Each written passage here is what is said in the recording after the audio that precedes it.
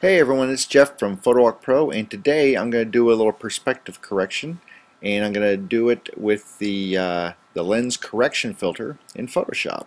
And so let's go ahead and go up to the to the filter menu, and go down to the distort, and then over to lens correction, and bring up the lens correction dialog box. And the big thing I want to do here is I want to correct that vertical perspective, because it's really, everything's kind of falling away because of the way I had to tilt the camera. So over here on the right hand side, you can see there's a vertical and a horizontal perspective correction. And what I'm going to do is I'm going to grab that vertical perspective. I'm going to start dragging it to the left, because that's really what I want to correct. I want to correct that vertical perspective to make those buildings start standing up a little taller the way they're supposed to be. Now, the other thing I'm going to do is I'm going to change the angle, because as you can see, the buildings are kind of listing to the right there a little bit.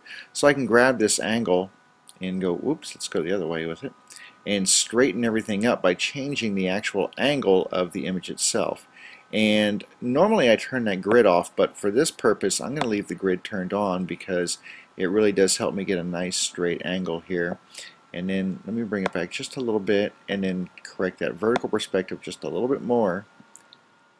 And I think that's about it right there. Alright, now let me go ahead and turn off that grid so you can see where we are, and I can do a preview. That's before and that's after. Don't worry if everything looks a little fuzzy. It actually renders better when you get back to Photoshop. The other thing I might do is, instead of using this transparent edge on here, I'm going to go ahead and change the edge to an edge extension. And what it does is it basically just looks at all the edges where it had to leave a transparent and drags them out and stretches them, which normally if on a well-lit photograph would look kind of goofy, but because everything's dark around the edges here, it's not too bad. And I'm going to crop anyway, so I'm going to go ahead and use that to fill in. Alright, so here's my before and after, and you can see there's before and there's after. So what I'm going to do is I'm going to crop this first, and I think right about there. That's what I want. That's my image right there. And I think that looks pretty darn good as far as the perspective correction goes. And certainly nothing that I could have done with a normal lens. I would have had to use a shift lens to get this to work out any other way. So the only other thing I'm going to do this image is I'm going to go up to Image, and I'm going to go to Adjustments, and I'm going to go to the Shadow and Highlight tool. And first I'm going to tone this down. It always pops the shadows up to 50%, and I just want a little bit of a shadow fill in here, just to lighten up those shadow areas just a bit.